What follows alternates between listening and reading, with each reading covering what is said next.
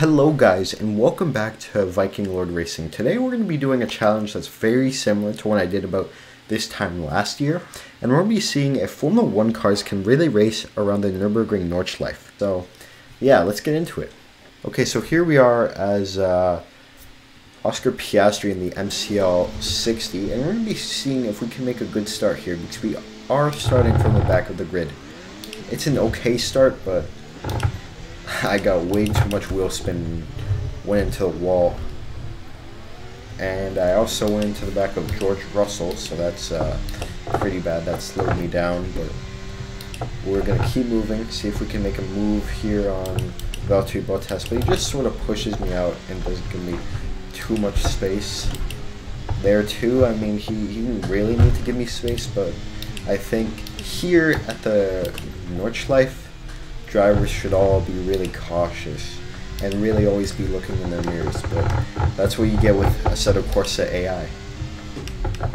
Now we pass Valtteri Bottas, but he sticks it on the outside. That's a very bold and brave move from him, but our straight line speed with this edited Spa setup is just way too good, where we're going to pass multiple cars here. Now, really got to stay off the curbs here, because if you touch that curb and get the whole wheel surface on the curb, you are going to spin immediately almost. So, very, very important to stay off of those. And, oh, we go a bit too wide here, so I think Lewis Hamilton is going to have a good chance to get by us. And we sort of have to hold position even if we're faster in this section. I let him by there. I shouldn't have. I just broke a little bit too late. So yeah. Now this is another section where you can really get in the throttle way too fast. So avoiding touching that exit curb, as I've explained, because it is just too scary. Gotta stay off that curb as well. But we're going to get a good chance to even catch up to Carlos Sainz here, because our straight line speed is just unparalleled. I don't know why I chose to go on the outside there, but I did. But whatever. So we're chasing down Lewis Hamilton. Gaining. Oh, that was really, really scary. But we're going to catch up to Carlos Sainz. Oh, I'm going wheel to wheel with, I think that's Esteban Ocon. Yes, it is. Okay, so now we're behind Nico Hülkenberg. But we just go too wide here on the carousel. But we're going to see if we can catch up to... oh, that was very sketchy to go too wide there, and I touched the entry curb and almost lose the car. As I said, these curbs are just scary, especially with the amount of bumps on this track. You gotta be really careful getting on the throttle with the amount of weight adjustments going on per car. And I'm getting so much lag right now because my computer cannot handle the amount of cars going around this track. And just how big this track is. It's 14 kilometers long. No wonder anybody's computer is having trouble with this. Oh, I almost lost it there under traction. Very, very scary. Now, you do have to lift a bit for this. I have learned my lesson from a couple other attempts at this challenge, that you really gotta stay in the center of that track in that area, because if you do catch a curve, you're gonna spin automatically. And I'm speaking from so much experience. I mean, I've crashed at least 5 times trying to do that third sector, trying to attempt this challenge. So yeah.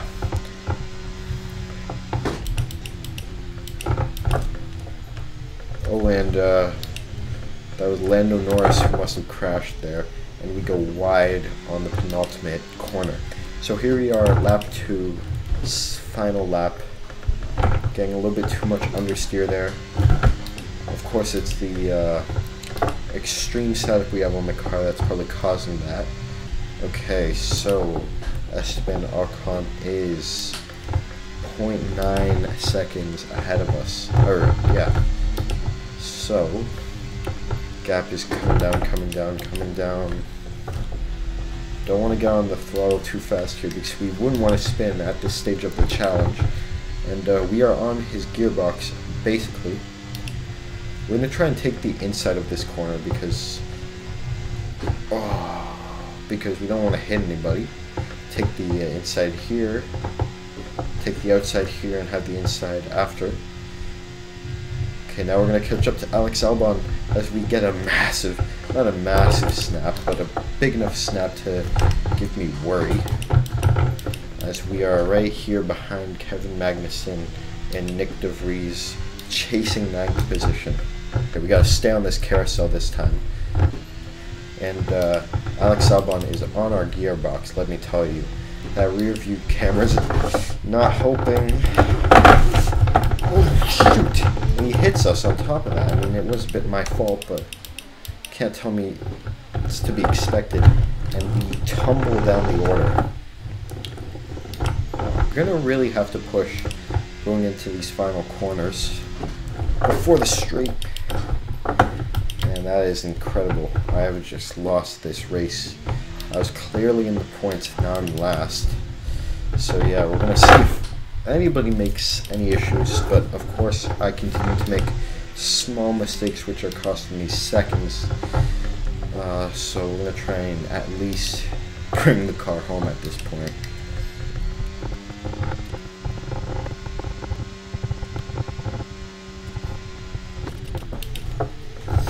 And we go deep, so yeah, that was a pretty terrible half lap there. But hopefully you enjoyed that challenge. Obviously I didn't put up a good fight against anybody, but I think it demonstrated that the Nurburgring can produce some good racing, but I think some of the corners are just too high speed for these Formula 1 cars that of course have massive amounts of downforce, that it's just too dangerous. I mean, if I was a bit more competent, it might have been produced more close racing, and I was about to finish maybe 7th or 8th, but yeah, I don't think we'll be seeing it because it just looks too dangerous. I mean, so many places where you can crash and just not enough protection for the drivers. So yeah, I hope you enjoyed that challenge there. And hopefully if you guys can leave some comments, give me suggestions for more tracks that we can try similar challenges on, because you know I'm always down for a bit of a challenge, especially in these RSS 2023 mod cars. I mean, these cars are really amazing. So yeah, thank you for watching.